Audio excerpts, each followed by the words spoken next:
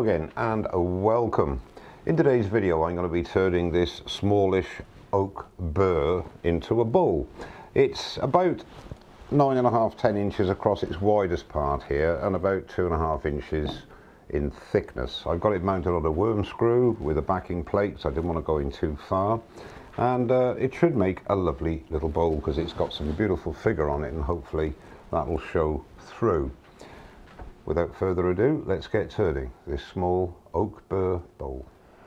I'm going to be using my Simon Hope Cryo 1/2 inch bowl gouge, and speed is around 520 RPM.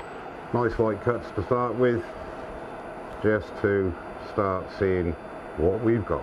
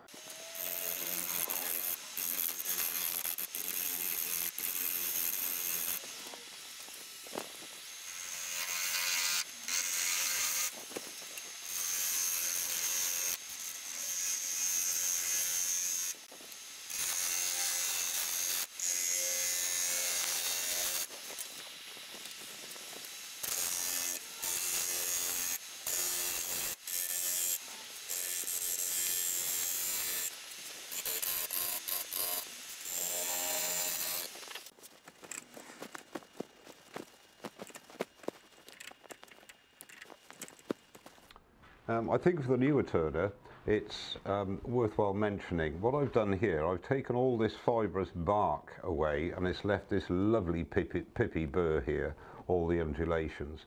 It does take time. I use an old chisel, a old screwdriver, wire brush, and any means to my disposal to get into the nooks and crannies and to expose all this. And now if that, what appears that darker there, if it is solid, once it gets down to solid, I leave it, so there'll be a bit of a colour contrast as well. I didn't want to bore you with doing that because this has taken me about 20 minutes, 25 minutes. When I've done that, I'll be sanding it, and we'll take it from there.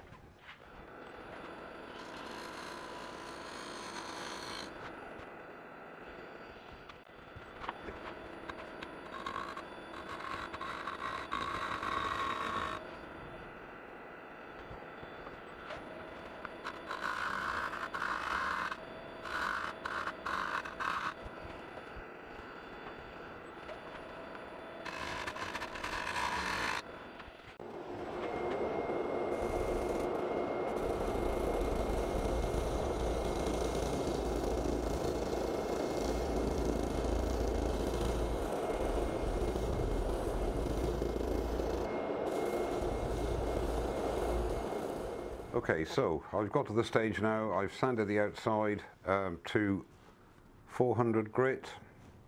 I did a bit more picking out, and I got rid of 99%, I think, of the loose wood. I sanded with the inertia sander, the Hope inertia sander, on up to the foot, and then I used a drill powered sander for the inside of the foot, and it's looking rather good. So what I'm going to do now is spin them around in the chuck, and we'll take out the inside, and we should be left with a few holes and voids, hopefully, to add to the character. So we've got the bowl reversed now into the C-jaws in expansion mode in a mortise, and we're ready to start moving the inside of the bowl. The thing is that I'm not sure how wide the rim is going to be. I've done a cursory mark there to see, and that looks about right, just under an inch. But what I want to do is to be able to incorporate these voids, so I'm just going to start hollowing out and see how it progresses. And I'm going to be using the Hope Cryo 3/8 bowl gauge, and I've got the RPM up to around 800, so I'm not going to bother facing off the front because I've got the speed adequate. So let's just start and see what appears.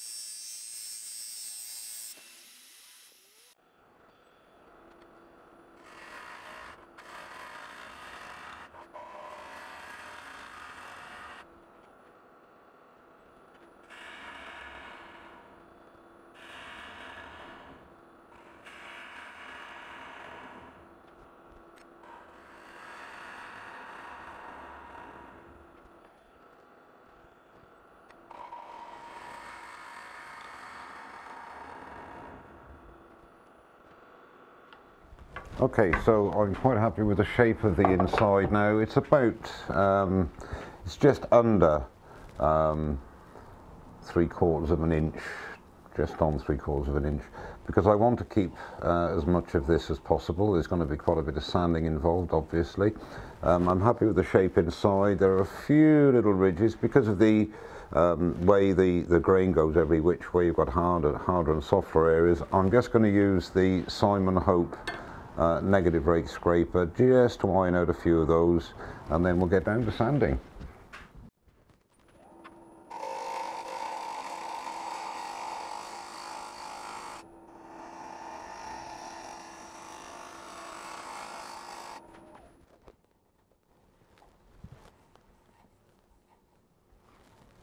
Yeah, that's done the job.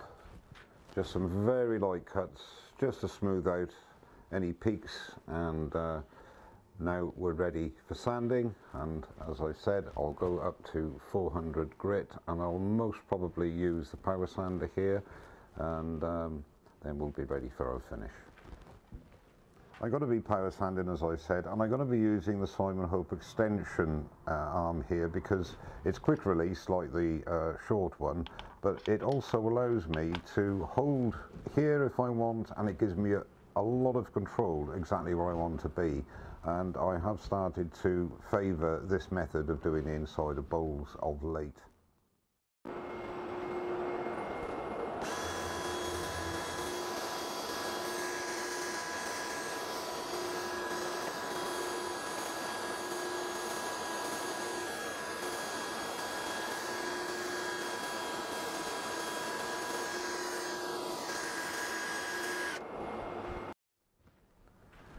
The finish I'm going to use on this bowl is Hampshire Sheen Food and Toy Safe Danish oil, and I shall be applying several coats, 3 or 4 coats most probably. I've left it on the lathe here to do the first coat so that you can see how it will make the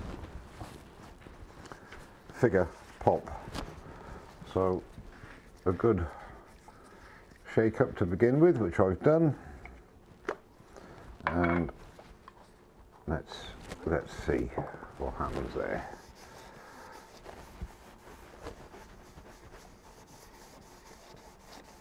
Put a liberal amount on and let it soak into everything. I mean, that is really bringing out the best in this wood. Now, you've noticed that I've left the rim as natural as possible. We have some nice smooth flat spots and also quite a lot of undulations, which all adds to the character of this piece. I'm just doing this on here to give you an idea of what it looks like. And I'll take it off and put one coat on the back as well. So we can do that now, so that it gets in everywhere.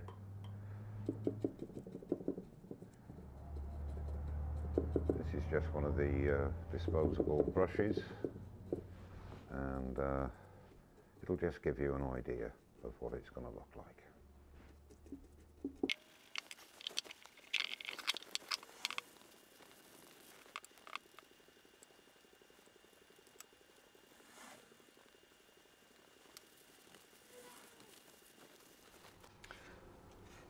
So here's the bowl finished with 1 coat of Hampshire Sheen Food and Toy Safe Danish oil applied. Full of figure, full of character. Love the back with all the pippy bits being exposed of the burr. Now, if you look at this picture here, where my index finger is pointing, there is a ring. Now, that ring wasn't actually evident until I applied the oil, because it wasn't evident after I'd finished sanding.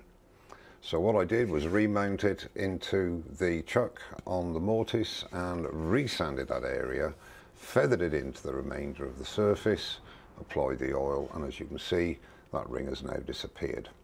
Now, when you apply any oil or any finish, in fact, whether it be sanding sealer even, it will highlight any imperfections. So it's always worth checking that out and taking a bit of extra time to get rid of those imperfections, to leave the surface as perfect as you can. Okay, I will apply actually another 4, maybe 5 coats of Danish oil. Depends how absorbent the wood is in certain areas, and then when it stops absorbing, make sure you clean the excess off and allow it a few days to cure, and then if you wish you can buff it up or indeed leave it as it is. Well, thank you very much indeed for watching. Don't forget to subscribe, and I'll see you very soon. Cheers now.